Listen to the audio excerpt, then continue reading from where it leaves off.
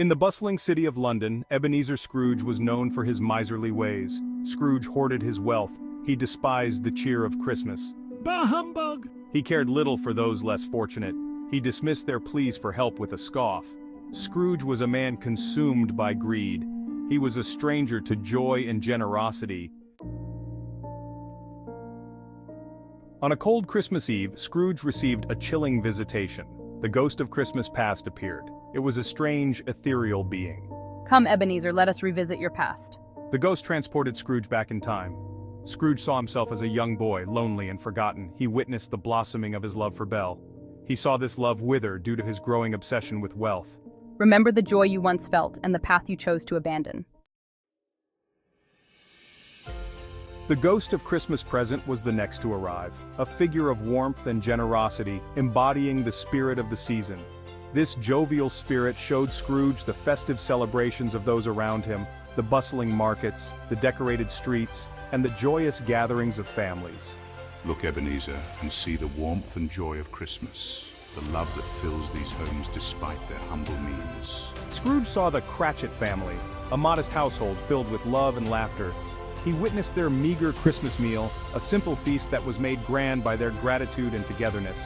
They were poor, yet filled with joy and gratitude, their hearts rich with the true spirit of Christmas.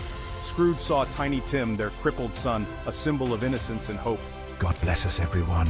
Tiny Tim's words echoed with a profound simplicity. He learned of the boy's dire fate, a future shadowed by illness and poverty. If the future remained unchanged, a grim reminder of the consequences of neglect and indifference. The ghost of Christmas present revealed the stark contrast between Scrooge's wealth and the poverty of others, a disparity that weighed heavily on Scrooge's conscience.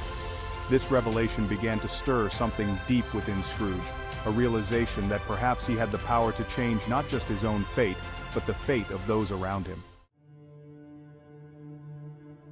Fear clutched at my heart as the ghost of Christmas future arrived. This specter was dark and silent. It pointed towards a bleak and desolate future. Scrooge saw himself cold and lifeless, his death unmourned. I saw the Cratchit family, devastated by Tiny Tim's passing. The future painted a chilling picture of what Scrooge's life and death would mean to the world. The spirit's visits shook Scrooge to his core. Each apparition revealed a different aspect of his life, showing him the consequences of his actions. The ghost of Christmas past took him on a journey through his earlier years, reminding him of the joy and love he once knew. The ghost of Christmas present opened his eyes to the struggles of those around him, especially the Cratchit family. Finally, the ghost of Christmas yet to come filled him with dread, showing a lonely and desolate future if he did not change his ways. I was horrified by the man I had become. The visions haunted me, and I could not escape the truth they revealed. I saw my greed, my cold-heartedness, and the pain I had caused others. It was a sobering realization that I had wasted so many years in selfishness and isolation.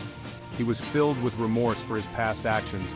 The weight of his misdeeds pressed heavily on his heart, and he knew he had to make amends. He spent the night reflecting on his life, vowing to change and become a better person. The transformation was not easy, but the desire to right his wrongs gave him strength. I awoke on Christmas morning a changed man. The sunlight streaming through the window felt like a new beginning. I was filled with a sense of hope and determination. I knew that I'd been given a second chance, and I was not going to waste it. Scrooge rushed out to share his newfound generosity with the world. He greeted everyone he met with a warm smile and kind words. He bought gifts for children, donated food to the poor, and spread joy wherever he went.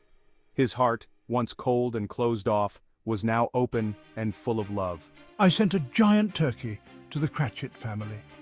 It was the least I could do to make up for the years of hardship they had endured because of me.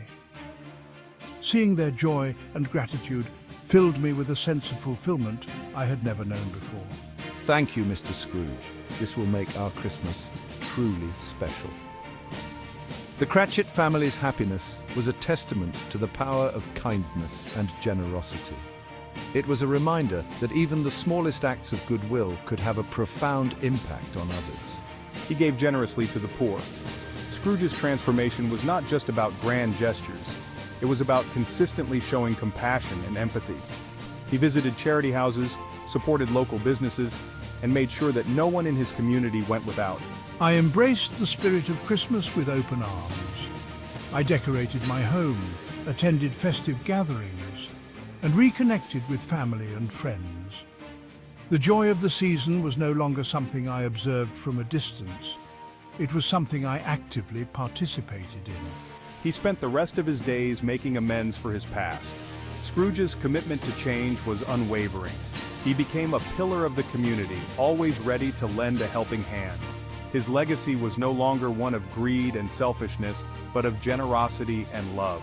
I brought joy to everyone I encountered. My life was transformed, and in turn, I transformed the lives of those around me. The spirit of Christmas lived on in my heart every day, reminding me of the power of redemption and the importance of kindness. A Christmas Carol is a timeless story of transformation and redemption. Written by Charles Dickens, it has touched the hearts of millions since its publication in 1843. It reminds us that it is never too late to change our ways, no matter how set in our habits we may be. We can choose kindness over greed and generosity over selfishness. The story encourages us to look beyond our own needs and consider the well-being of others. We can choose love over indifference and compassion over apathy. The relationships we build and nurture are what give our lives true meaning. The story emphasizes the importance of living a meaningful life, one filled with purpose and connection. We find meaning in our connections to others, in the laughter shared with friends, and the bonds formed with family. We find it in acts of generosity and kindness, in the simple yet profound gestures that show we care.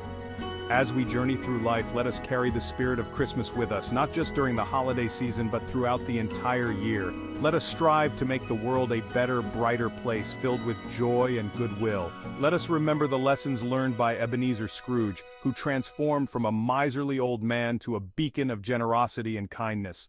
Embrace the joy of giving, for it is in giving that we receive the most profound sense of fulfillment. Celebrate the power of human connection, the warmth of a hug, and the joy of shared moments. Let kindness be your guiding star, illuminating your path and inspiring others to follow.